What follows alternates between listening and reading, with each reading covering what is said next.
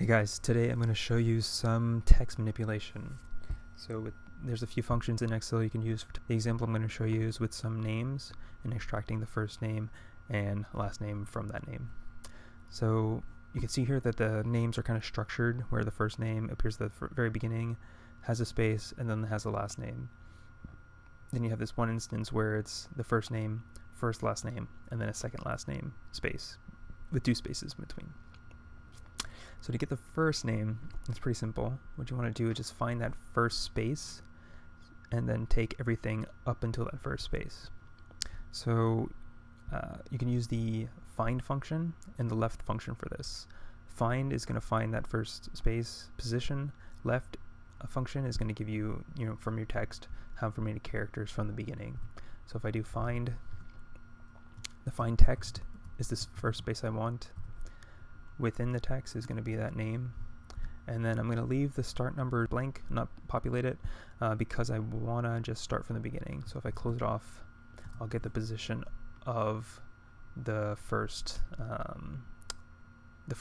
space, and then I could use that information for the left function. So if I put left is going to say, with this text, return that many characters. So basically the position is the number of characters. So here it's going to say, if I close this off, I'll get the first name.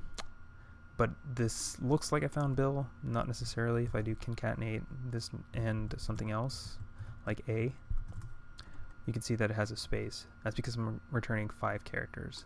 Way around that is I could do -1 here from the position or the number of characters to return back 4 characters instead of 5. Or you could just do a trim function, and trim removes any leading and trailing spaces, and you can see that there's no more space there. So this you could pretty much apply all the way down for any first name if it's in that structure, and without a problem. For last name, there's a few ways you can go about this. One way is with the mid function. So if you could do mid, this is the text that you want. The starting position is everything beyond that first space. So you're going to find the first space again, right, within this text. Start at the very beginning. And then number of characters is essentially you want everything but what you already found. So the way you can do that is just with LEN. LEN will give you the length of the entire string, and then you can subtract from what you already found by just doing the length of what you found. So the number of characters in the entire string minus the number of characters that you already found will be the leftover characters. So you just close that off and you'll get the last name plus the space that you started off of. And you can just use the trim function to get rid of that space. And there you have the last name. Another way to do this is with the right function. So right is similar to left, except that it starts from the back, and it gives you like the number of characters from the back. So you could do the same thing, text, and the same principle, where you just take the number from the entire string minus the stuff that you already found, the length of the stuff that you already found, and then close it off. And it still gives you the same stuff. And you can just do trim on this to get rid of the first space. If we step through this with the evaluate formula feature of Excel, I'll just show you really quick. So you have right, and then that's my string that I'm working with. You have the length of that string is 10, so that's 10 characters in that, including the space, minus the length of the first name without the space. So that's 4. And you subtract those two, you get 6. So it's essentially saying from this string, go back 6 characters, and that's what I want. And that's what I get, is Smith, or space Smith. And then I just use the trim function to get rid of the space. So you could use either of these two to get the same result, except in the last one. The last one is returning everything beyond Garcia, and I don't want that.